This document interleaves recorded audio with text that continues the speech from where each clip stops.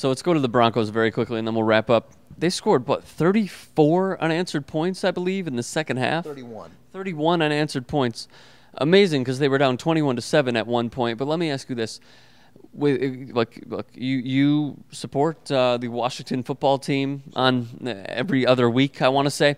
Right. Your hate for Dan Snyder has been well documented on this medium. Hang on. But with Robert Griffin III, what exactly is going into this year that's is different from last year, but I think I'm answering my own question. Is it the fact that they're asking him to pass more?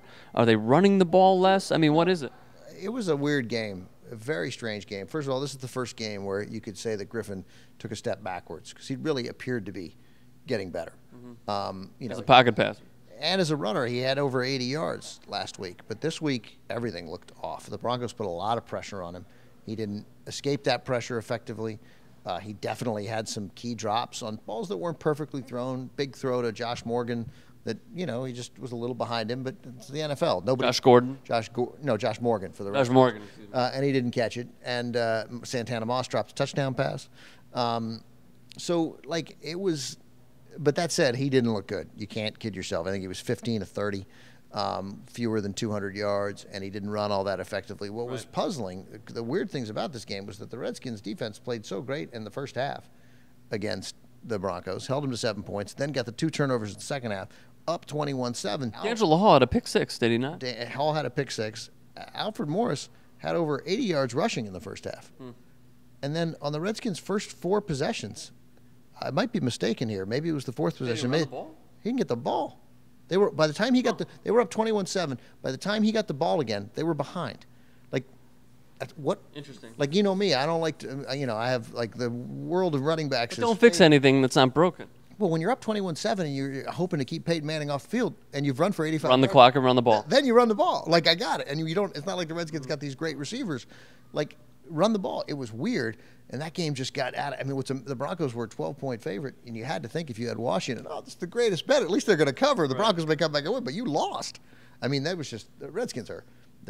Washington is horrible, and they're just not interesting. They're just not interesting. And I just and look, at what point there's one consistency to how bad the Redskins have been since the 90s when Joe Gibbs left, and it's Dan Snyder. But he's been there. The team he hasn't hired good coaches. He hasn't. Shanahan gave us a great year last year, but Shanahan's plan. This is year 4. It's not working. You got 1-10-6 season out of it, where you were 5-6, and then you won your last 5. It's not working. Peyton Manning, by the way, went 30 of 44, 354 yards, 4 touchdowns, 3 interceptions, 2,919 yards through the halfway point, most in NFL history.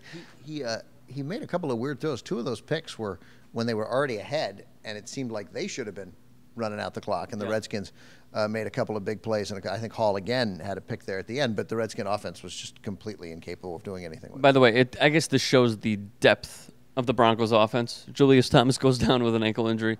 Joel Dreesen has a touchdown catch. They are just so incredibly good. That was a big 4th down conversion, too, when it was 21-7. That was a huge play. So are the Broncos going to go to the Super Bowl, Ben? I think they're the favorites to go to the Super Bowl. But, depending on where that game is, we just saw what happened to them when they played in Indianapolis. Sure. And if they have to play that game on the road, they could lose it. Well, it shows that they could lose at home, too. Yeah, they could lose at home, being down to the Redskins like this. But they're very good. It will be very interesting. I think they're going to beat the Chiefs both times, but it's going to be very interesting to see what happens in those games. The Chiefs, obviously, if the Redskins shut them down for a half, you imagine the Chiefs could, and the Chiefs won't give up 31 points in the second half. That's not going to happen.